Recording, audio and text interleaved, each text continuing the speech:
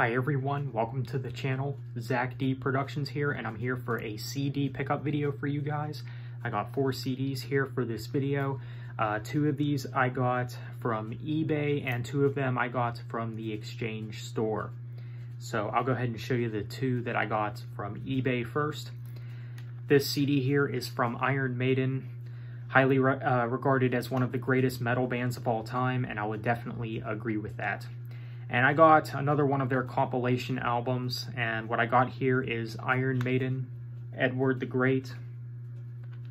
I've seen this around a few times, so I figured why not get it. I might as well collect the compilations from Iron Maiden since I do have all the main studio albums. But yeah, pretty cool to own for the collection. So Edward the Great by Iron Maiden.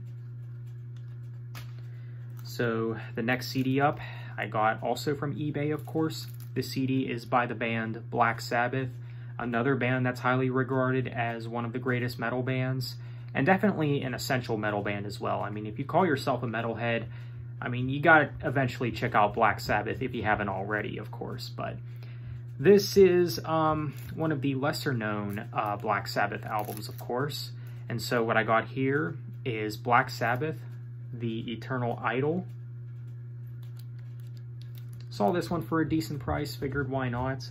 I also want to try to collect all the main studio albums from Black Sabbath as well. That's actually something that I should have done a while ago, but I don't know, for some reason I haven't, and I still haven't, of course. But yeah, I do eventually want to get all of Black Sabbath's albums, at least the main albums.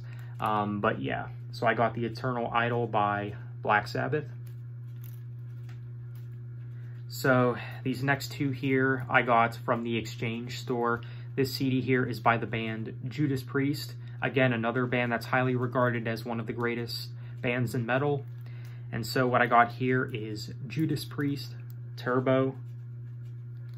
In my opinion, kind of an overhated album. Maybe one of the most overhated albums in metal. Maybe that is something that you could say, but I don't think the album is that bad though. I think it's pretty good actually.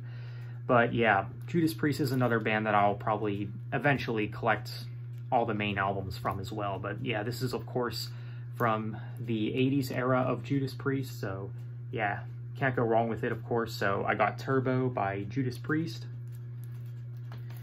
Now the last CD here that I got from the Exchange, I was actually very, very stoked to find this because I didn't think that I would ever see the day that I would see this sitting in a local retailer ever, especially an Exchange store. Now, yes, you know, when it comes to local stores, the Exchange is probably the one that's most likely to have this, but I thought that, you know, this was so rare that you can only get them online. But when I saw this at the Exchange, I had to get it. And even though it was $35, I was like, you know what?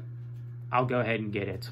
So this CD here is by the band Rush, who is one of my favorite bands and one of my favorite progressive rock bands, of course. And so what I got here is Rush Moving Pictures, the deluxe edition. That's right, I actually found this at the Exchange store.